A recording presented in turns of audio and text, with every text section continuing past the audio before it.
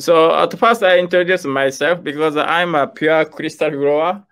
So, for basically from 79 to 85, basically I worked for the bulk crystal growth of gallium arsenide, gallium phosphide using horizontally bridge band method, And this is arsenic or phosphide, no?